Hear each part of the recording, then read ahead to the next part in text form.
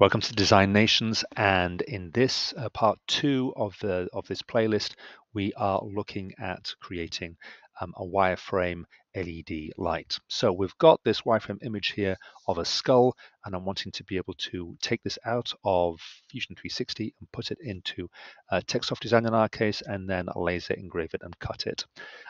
So let's see how we are going to do this. I'm going to make sure, first of all, that I've zoomed in reasonably closely to the design.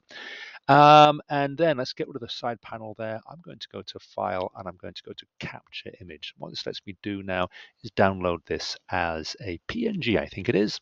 So current document window size. No, I'm going to choose a custom size here, and I'm just going to put the height's the big issue here. I'm going to put the height here to 2000 because I want to have lots and lots of pixels. Yet let's have a see here. In fact, I'm going to go even bigger. Let's go 3000. So 3000, why not? Okay, I want to turn off anti-aliasing and transparent background onto white background there. I'm going to turn off anti-aliasing here because I don't want to have a situation where I have sort of like, an edge of a black line to the white background has like this like gray fade away. I want to try to have really a nice clear edge to all the lines in this drawing. Okay, so let's click on confirm there. Let me see, PNG, I'm going to call this skull wireframe version 1 PNG. Let's see where I'm going to save this to. Save to the computer, yes. And I think for the time being, I'm just going to put it into downloads. Okay, so let's come back to downloads there and have a look at what we have. So there's our wireframe skull. Now I'm going to right click on this and I'm going to open it with Paint.net in our case. I do like Paint.net. If you're a Windows user, it's free, and I find it really intuitive and simple to use. So you can see at the moment we've got a very high-res image. This is actually 6471 by 3000. And if I control wheel mouse and zoom in here, I can see I've got lots and lots of detail happening here, which is absolutely fantastic. Now, the first thing I'm going to do is probably get a selection tool. I'm just going to put a smaller bounding box around this, and I'm just going to go to Image and Crop to Selection. So I'm just working with a smaller space here. So I can see now that this is 2200 by 2700, give or take pixels in width and height. Okay, now this is really far too faint. I need to make it so the whole thing is going to stand out a lot more clearly so that when I laser engrave this, I get nice, solid, clear lines. So I'm going to come to the Magic Wand tool here. I'm going to make sure that my selection feature is going to be global, and I'm going to zoom in, and I'm going to make sure that, in fact, let's do this. I'm going to click on the white on the outside, okay? That's what I'm going to do, click on the white. And that selects basically all the whites. Now I can see that because these gray lines that make up the wireframe image are closer to white than they are black, and my tolerance is 50% for this Magic Wand selection, I've not selected the gray lines. But I'm going to pull this tolerance back on the white, which means less and less range of white is selected to about 25%. And you'll see now that the gray of the wireframe actually is no longer being selected as part of the white color mask. I've now got, let the computer update there. There you go. Okay, I've now got all of the pale gray wireframes as deselected as part of this white global selection. I'm now going to go to Edit and Invert Selection, which means that rather than selecting the white, I've now selected the black. And now what I'm going to do is get a brush. I'm going to make sure that this brush is big. Let's go like 500 pixels across. In fact, let's go even bigger. Let's go 1000 pixels across. I'm going to make sure my color is black. And I'm now going to basically ink over all those selected regions. Now, because I've only selected the gray and black lines of the original skull image, that now means that I've basically inked over everything, so it's going to stand out a lot more clearly. And the last thing I'm going to do with this is I'm going to go to image, and I'm going to crop down to this new selection, which means that now I've just got the skull. Now, it's not really standing out particularly well here because I've got this transparent background, but if I zoom in here, I can see that all my lines now are all consistently black. And the last thing I need to do with this now is I'm going to add a new layer here. If you can't see all these controls, then make sure you activate them in the top right here. I'm going to come to my bucket fill. I can see that my right click gives me a white background. So I'm going to right click on that on the layer 2. I'm going to drag that down behind the skull. And now I can see that I've got this really detailed black on white wireframe skull image. Fantastic. Let's now, obviously, well, now let's actually save it. Okay, let's actually save this now. And again, yeah, let's save it there onto my downloads. Ideally, I'd be saving here to some secure network storage drive like my home drive, for example. Let's say this is a BMP because I know that TechSoft, the software I'm going to work with for laser cutting, loves BMP images. Click on OK there, go with the default settings, flatten the image, which means it's going to combine the white background and the wireframe all into one layer there, and we are looking good. Okay, let's minimize that there, and let's have a see what I've got now in downloads. So I've got two files now called Skull Wireframe version 1. One is the PNG that I downloaded from Fusion 360, and then the other one is the BMP, the bitmap file, which is where I've basically cleaned up the image, made everything dark black, and also cropped it down so I don't have a margin around the outside. And this BMP one is the one that I want to work with TechSoft Design. So let's bring TechSoft back in again. Let's start a new image. Let's see how long has this video been going on for. 6 minutes. I'm going to persevere here, folks. Let's, with this new TechSoft CAD file, let's make the grid here to a 5mm grid. This is what I always do. Lines, pale blue, just I find so much easier to work with. Now, if I come back to my design here, I can see that the top of my base is 80mm across. So I think that I could have this skull, let's say 1 centimeter sticking out on each side. I'm going to give that a shot. No, I'm going to make it 5mm sticking out. I think one's going to be too much. I'm going to make my skull here 90mm. Now, just to be clear what's happening here, I've been really precise about designing and engineering my 3D printed base, because that's where the electronics goes, and I've got to mount in my standardized components like my USB socket and my switch and the LED strip. That's got to be really carefully designed and engineered and manufactured. This design, this wireframe image on top, basically is more of a kind of an arts, a graphics arts element. And so here, I'm not going to worry too much about precise dimensioning of, the eye sockets and things, because that's all part of the wireframe image. I'm just going to work on basically getting the width of this approximately correct for it to sit nicely on the base. And my other piece of advice here is to do the base first, because the base is the hard technical bit, and then leave the wireframe image to the end. Anyway, let's get back on the case here. I'm going to come to this new image. I'm going to go to bitmap, import bitmap. I'm going to go to my he says, downloads, thank you very much. I'm going to make sure that I pick up the bitmap image here. I'm going to open this, and I'm going to specify this as having a width here of 90mm. Now, it will actually be slightly more than 90, because you're going to see here, I'm going to do basically a little margin around the outside. Okay, fixed aspects width, ratio, 90 width. I've got gridlock turned on, and there's my skull image. I'll bring this up to there for the time being.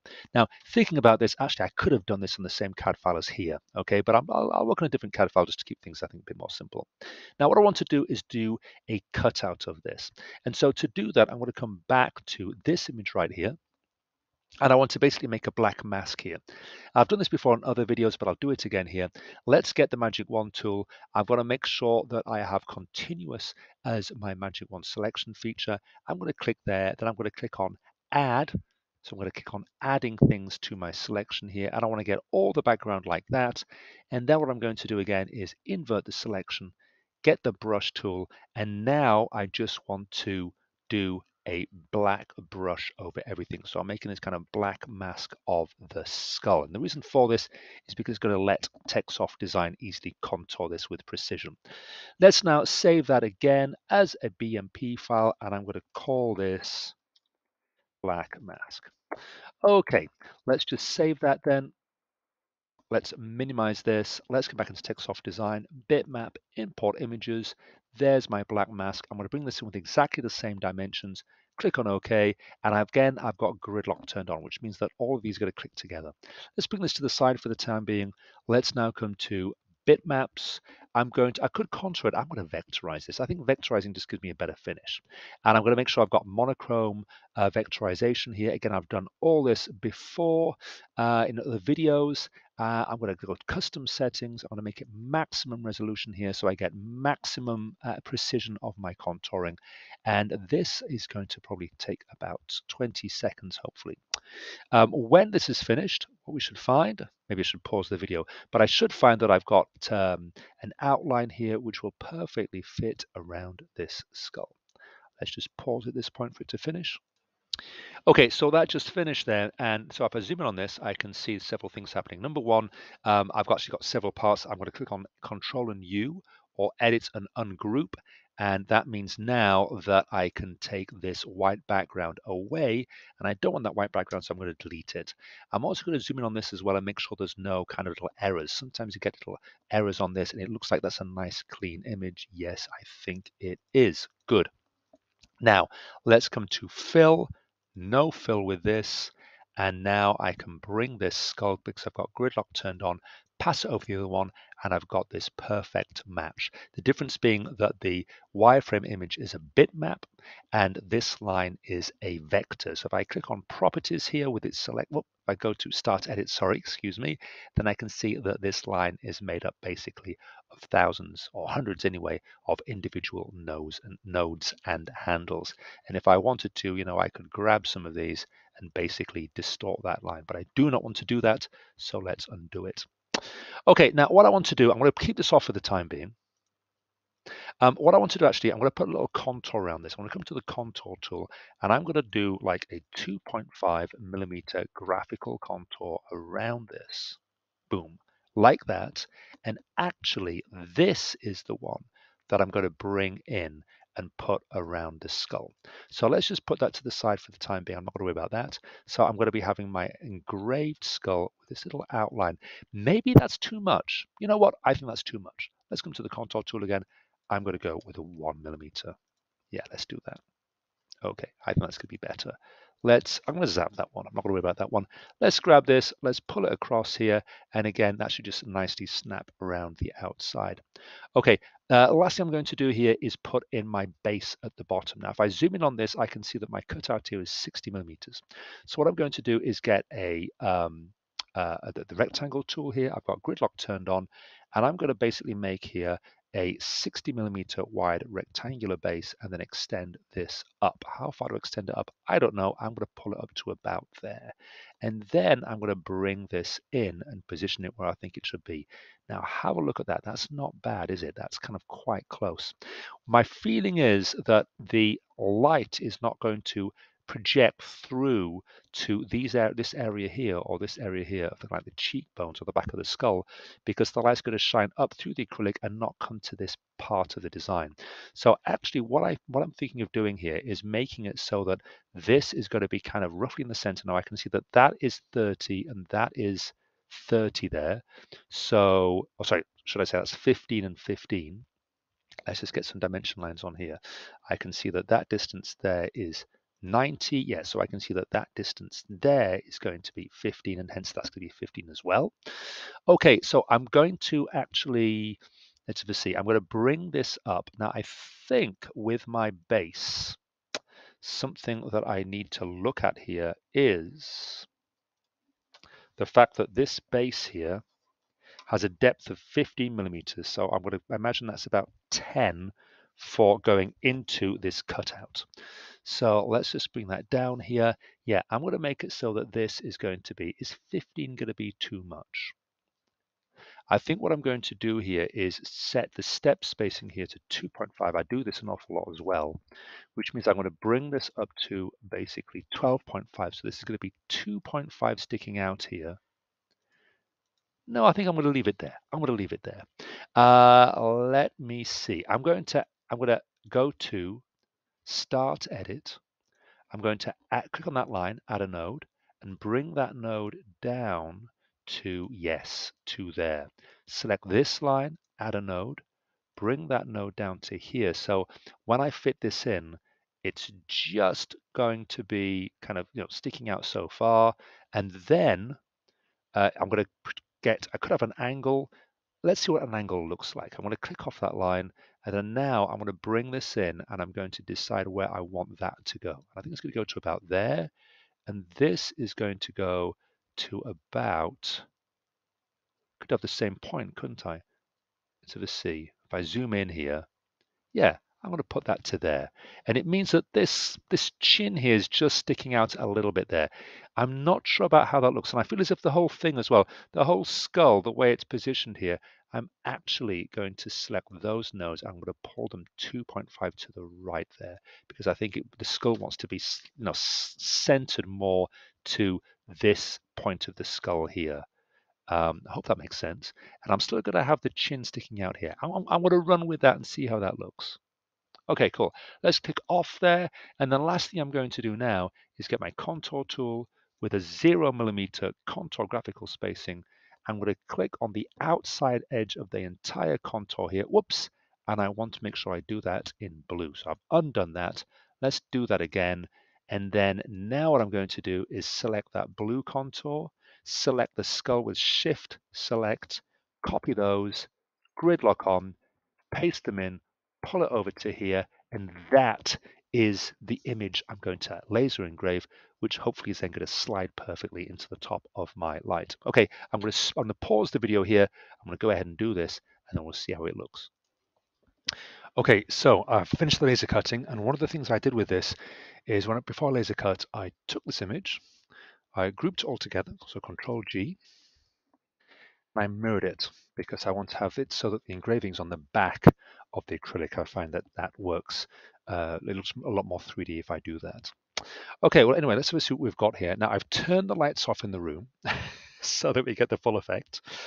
And let's have a look at how this is going to work. Now then, unfortunately, because if I turn the lights off, I can't see what I'm doing.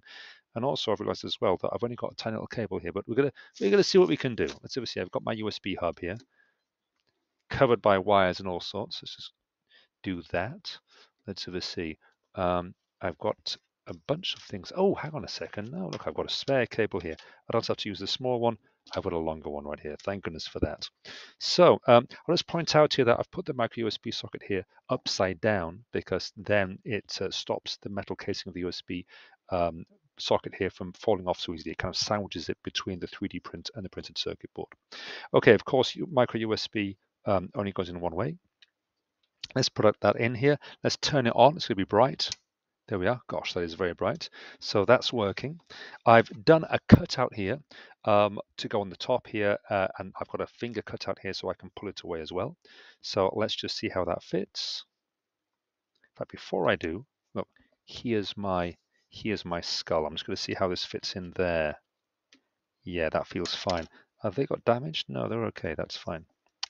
Okay, and I've done this in like this frosted white because I thought it looked quite nice with the 3D print as well. That looked quite professional there. And if I turn that on now, you can also see how the whole thing kind of is glowing as well, which is quite cool, a glowing base. And then here we go. If I put my skull in, now is this going to fit? Yes, it does. And let's have a see how that looks. Well, I don't know whether you get the full effect from the camera here because I've got the glow here from the base. But if I put my hands there, that is looking pretty awesome, I have to say. Well, this is with light gathering yellowish acrylic, so you don't quite see the yellow effect there, but I have to say that looks really, really smart. I almost wish here I kind of tilted the skull back a bit, looking at the base here. I don't know whether you can, if I turn it off here perhaps, you can't really see, but here it's like there's an awful lot of kind of space here, and I think, yeah, the skull should have been tilted around a bit there for the full effect, but yeah. Oh, hang on. Take the paper away. That might help, mightn't it? Okay. As well, maybe there's too many lines in this, or maybe what I need to do here as well is engrave the lines a little bit more deeply. Perhaps it's not so clear here on the video, but when I look at this in real life, oh, it's pretty cool. It's pretty cool. Okay, there you go. Now, I'm actually going to add one more video to this because I'm going to show you how you can put text into Fusion 360 and have like 3D text on the drawing as well. So that's going to be like a little extension feature there. But that basically is my light looking really good. I have to say in the video there, it just looks like an intense amount of white light, but it does look really cool when I look at it here. Okay, cool. So we'll stop the video here and we'll have one more looking at 3D text.